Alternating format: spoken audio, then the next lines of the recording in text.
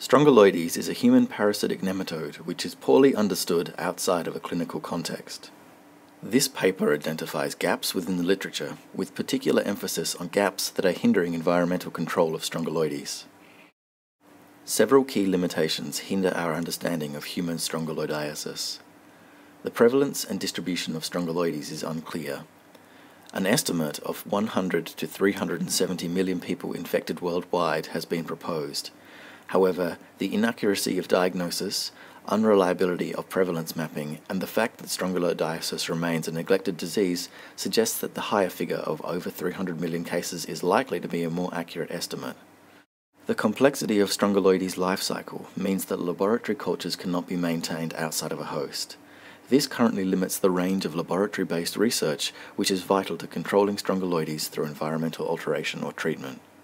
Successful clinical treatment with antihelminthic drugs has meant that controlling strongyloides through environmental control rather than clinical intervention has been largely overlooked. These control measures may encompass alteration of the soil environment through physical means such as desiccation or removal of nutrients, or through chemical or biological agents such as the addition of nematophagous fungi capable of controlling the nematode in the environment.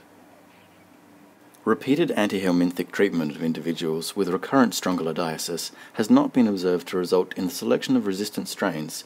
However, this has not been explicitly demonstrated, and relying on such assumptions in the long term may prove to be short-sighted. It is ultimately naive to assume that continued administration of antihelminthics will be without any negative long-term effects.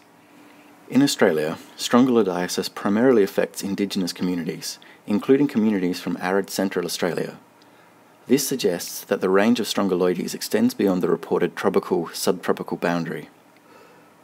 Localized conditions that might result in this extended boundary include accumulation of moisture within housing due to malfunctioning health hardware inside and outside the house, and the presence of dog fecal matter in or around housing areas.